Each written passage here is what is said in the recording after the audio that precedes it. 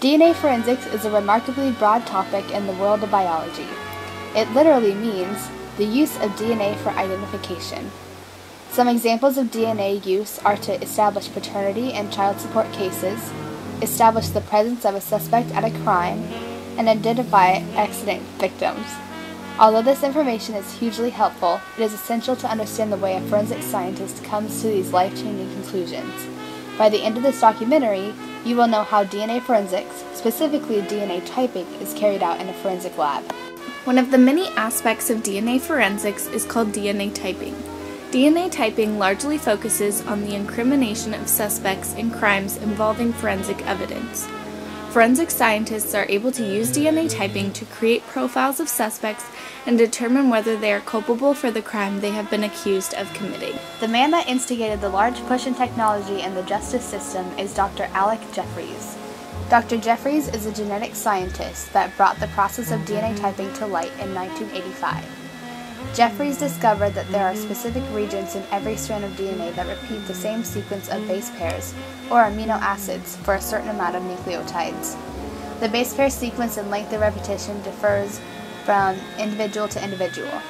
For example, one suspect may contain the STR, or short tandem repetition, AT-AT-AT. This person's repetition includes the two nucleotides adenine and thymine, and repeats the sequence 3 times. Whereas another person may also repeat these two bases, adenine and thymine, but a different number of times, 7. So the second person's STR would be AT-AT-AT-AT-AT-AT-AT. In order to discover these recurring similarities in one's DNA, scientists use a process called restriction fragment length polymorphism, or RFLP for short. RFLP is a process that consists of approximately 4 steps. First, a forensic scientist obtains the DNA from a crime scene and mixes it with a restriction enzyme, an enzyme that is coded to cut the DNA at a specific point, like AATT. After this, the DNA is put through an electrophoresis gel so that it is sorted by size. After the electrophoresis is complete and a DNA ladder has been created, a probe is attached to the gel. It seeks out the similar DNA sequence, or target sequence. Once the length of the target sequence and probe is measured, the process is repeated. Using the same restriction enzyme and the same probe, a different suspect's DNA is analyzed. By doing these multiple tests, a population frequency can be created for a database, making profiling suspects much easier if they become repeat offenders. DNA databases cause much strife in modern-day society. Criminals have found ways to get around the databases by planting their DNA in crime scenes after being incarcerated, or by planting another person's DNA at the scene of the crime. Databases can also be used by insurance companies to learn things about their patients ahead of time, allowing the company to drop their client without paying the medical bills their patients require to continue treatment. While this new technology has repercussions in the world, there are also many advantages for scientists to discover and utilize up-and-coming machines. New technology in the world of restriction fragment length polymorphism has recently surfaced. Instead of an audio radiograph, the printout that results from an electrophoresis gel, a machine is able to create a DNA profile electronically. As each molecular band of DNA emerges from the electric current of electrophoresis, a chemical fluorescent color fragments it. A laser then scans the band, which is analyzed by a computer. From this scan, the computer can produce a printout profile.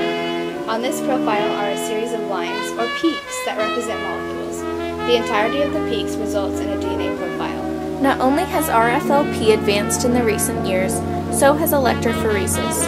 Instead of using gel plates, scientists have found that using capillaries, fine tubes that are very narrow, is more efficient. This is because the molecular fragments can move through the tubes at different rates and split just as similarly as they would in the gel. In a normal electrophoresis gel, an electric current is applied to DNA so that the different enzymes and proteins will separate, making them easier to identify. RFLP has received many advanced technologies, but a different process, PCR, has stayed relatively similar. Another process used to analyze the short tandem repetition is PCR, or a polymerase chain reaction. The PCR process does not directly analyze the DNA sequences, but it copies the repeated base pairs so the scientist has more DNA to work with. DNA consists of two types of regions, constant and variable. The regions are embedded within each other, so they follow this type of pattern: variable, constant, etc. Primers, whom usually lie to the left and right of the repeated sequence, are then used to indicate where the replication process should begin. Why are there two different processes? Simply because one is more efficient than the other, but also requires more time. Thus, another process was created to increase speed of analysis. Restriction fragment length polymorphism requires large amounts of DNA, which is not suitable for crime scene analysis because the DNA is much more degraded, meaning that it is very old and in poor condition. Evidence that comes from a crime scene is usually warm and moist, rendering it very difficult to work on in the lab. However, polymerase chain reaction is much faster. This is why PCR is more commonly used in the forensics labs. It can work with any DNA. The degradation plays a small part in the analysis. Although, it does have its many downsides, one of which is being extremely susceptible to error.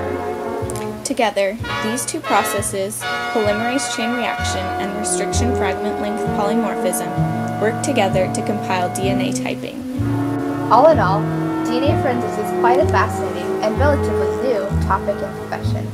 As we continue to increase our knowledge of the biological processes going on around us and become more aware of the wonderful things technology has to offer us, new ideas will reveal themselves. DNA forensics is always moving forward, though we have Dr. Alec Jeffreys to thank for the initial interest in this topic.